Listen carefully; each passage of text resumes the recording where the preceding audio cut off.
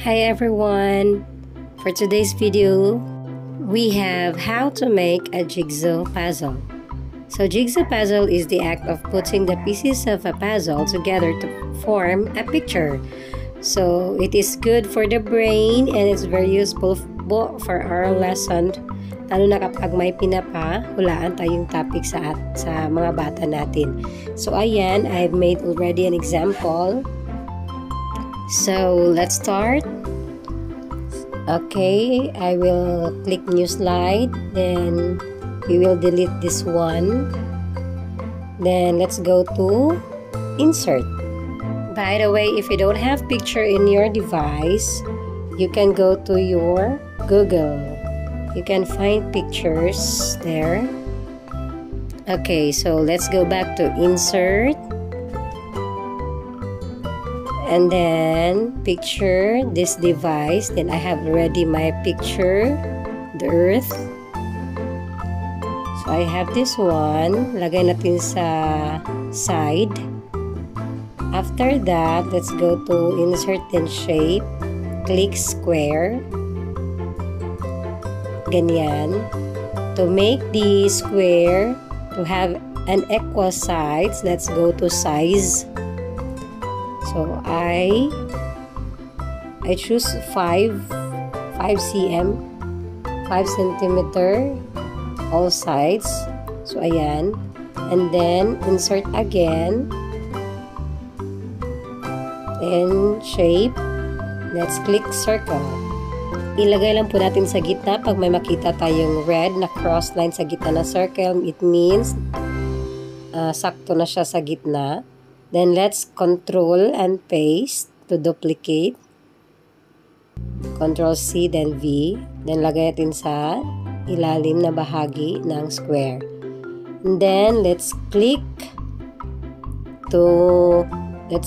the circle, then control, then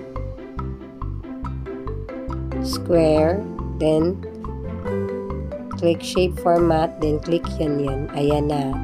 So, nagsama na ang dalawang shape. And then, next is, let's first click the square. Control. Then, click the circle. Then, shape format. Merge shapes. Then, subtract. So, ayan, nawala na ang kalahating bahagi ng circle. Ulitin natin ha. Click the square. Control. Then, circle. Shape format. Merge. And subtract. Ganyan lang po. And then, to make a 4-piece puzzle ng ating jigsaw, then let's click the shape, right click, click copy, then paste. Pwede din naman Control C, then Control V to paste. So, ayan. Then, let's rotate.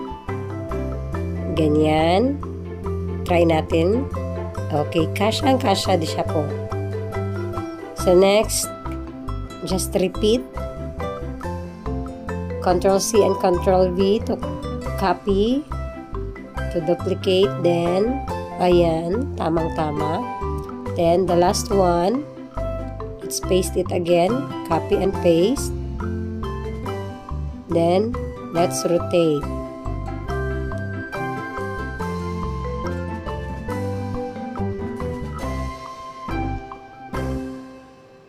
Okay, yan.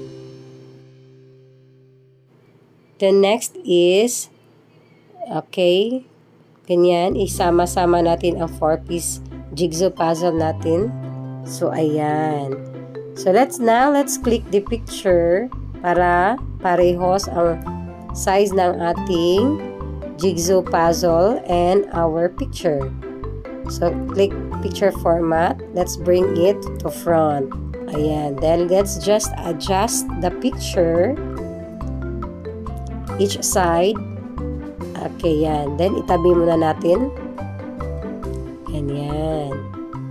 So, para magkaroon ng picture ang ating puzzle, we will copy the pictures for copies of our image. Sige. Control C at Control V lang. Or Control D to duplicate. Sige, then let's have first the upper left piece puzzle.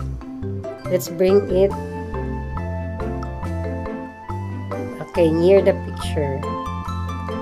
Dahil nasa likod ang ating puzzle, let's click picture format, then send to back ang ating picture. So, click picture, control, then click the shape. Shape format, then merge shape, then click intersect. So, ayan na ang ating first jigsaw piece puzzle. Then, next, let's go to the next puzzle, to the, right, the upper right. The same process only. Click the picture. Let's click the picture, earth, then picture format, send to back. Ayan, para nasa ibabaw ang ating piece puzzle. So, let's click the picture first, control, then the shape, shape format, merge shape, and intersect. So, ayan na. Then, let's just repeat the third and fourth puzzle. Click the picture, send to back, then picture first, then control, then click the shape, shape format, merge shape, intersect. And the last one, the same process.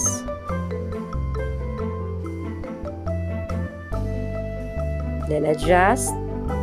Okay, the same process. Click the picture first, control, then the shape, shape format, merge shape, intersect. So, ayan. Tapos ng ating 4 pieces ng ating jigsaw puzzle ngayon. So, try nating buuin ang ating ginawang puzzle.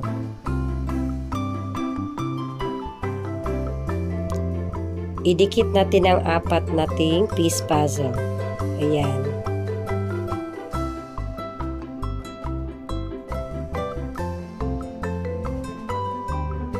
Okay, may makikita kang parang may gap, pero okay lang yan kasi mamaya lagyan natin ng ibang kulay ang ating border ng ating bawat puzzle.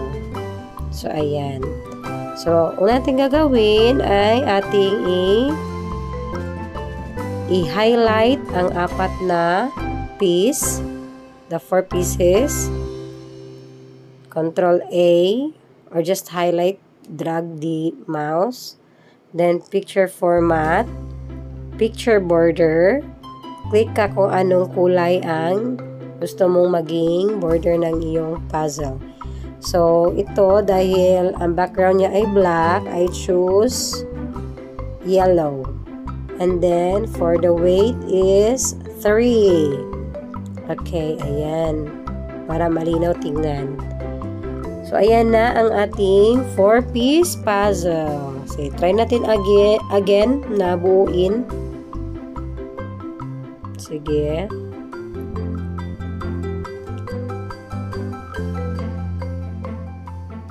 Okay, ayan na ang ating jigsaw puzzle. So, from this one to this one, ayan na. Diba, ang dali lamang gumawa ng jigsaw puzzle? So, ayan na. Salamat sa inyong panonood. Sana ito ay makatulong sa inyong aralin. Maraming salamat. Paalam.